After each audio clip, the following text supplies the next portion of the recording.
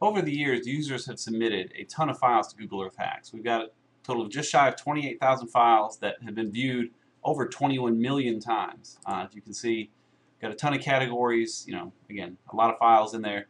The problem has been it's kind of a pain to add a file, especially for a new user. You have to go into Google Earth, find your location, add a place mark, save the place mark out to your computer as a KML file, then come to our site, upload the KML, and add the other text to go with it and share it.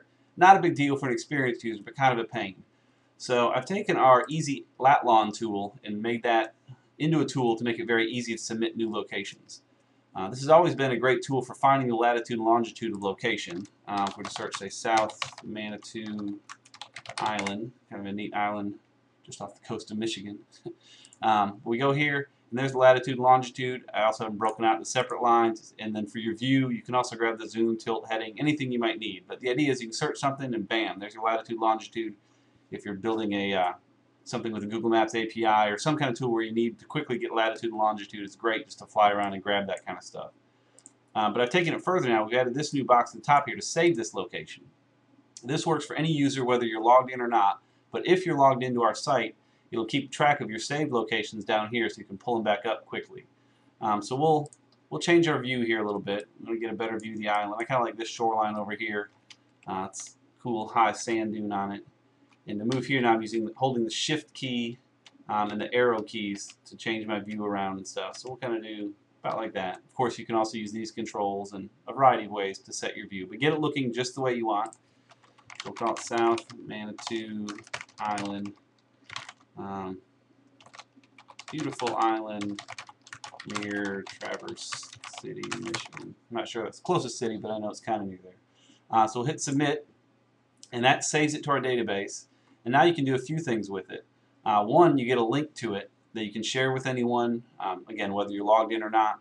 This link here will open up a new page specifically for that location that you can send to anyone on the internet, email it to them, share it with them on Facebook or Twitter or whatever. You say, hey, come check this out. It could be for a new plane in flight that you found or something neat.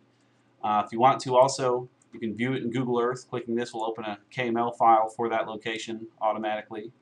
We click that and let it load in. Google Earth will then fly you down there. You can check out the same spot.